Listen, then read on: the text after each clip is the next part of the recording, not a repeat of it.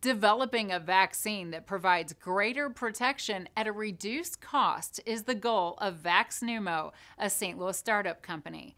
The vaccine is to protect against more strains of bacteria that cause pneumococcal pneumonia. The founders of VaxNewMo say this is achieved using the technology they created. VaxNewMo is developing next-generation conjugate vaccines against bacterial illnesses. Traditionally, conjugate vaccines are manufactured using a complex synthetic chemistry. However, at VaxNewMo, we're using an innovative bioconjugation platform.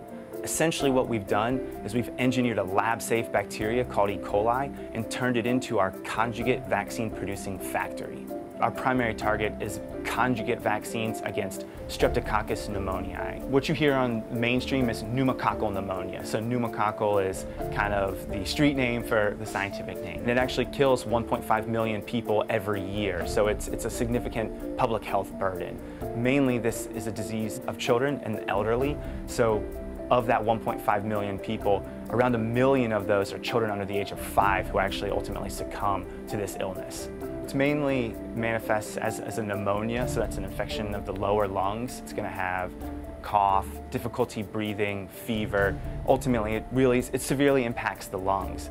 There actually are multiple types of pneumococci, so there's not just one that causes pneumonia. There's actually around 97 different types. So the more broader we can engineer our vaccine to be to cover more types of pneumococci, the better vaccine it'll be because it provides ultimately the patient broader coverage and a better protective immune response. I'm the Chief Scientific Officer, so leading all aspects of kind of scientific innovation. Conjugate vaccine has two parts, a protein carrier and a bacterial polysaccharide, and that's the antigen that your immune system is going to recognize. That's the part that's going to train your immune system. So traditionally, that carrier protein and that bacterial polysaccharide are individually purified, and then they have to be married or linked together, and that's done using complex synthetic chemistry.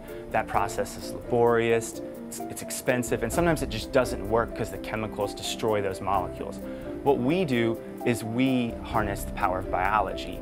We have what we've termed a conjugating enzyme, and that enzyme actually marries that bacterial polysaccharide to the protein. So our process is an enzyme-driven process. So it's faster, it's more streamlined, and it's very broad. It doesn't destroy or alter those bacterial polysaccharides. We put everything in E. coli, so these systems are actually broadly distributed amongst many bacteria, but E. coli is a standard kind of workhorse in a laboratory. It's a method patent, and we've patented the process of using our enzyme, so that process, that method is what we've patented.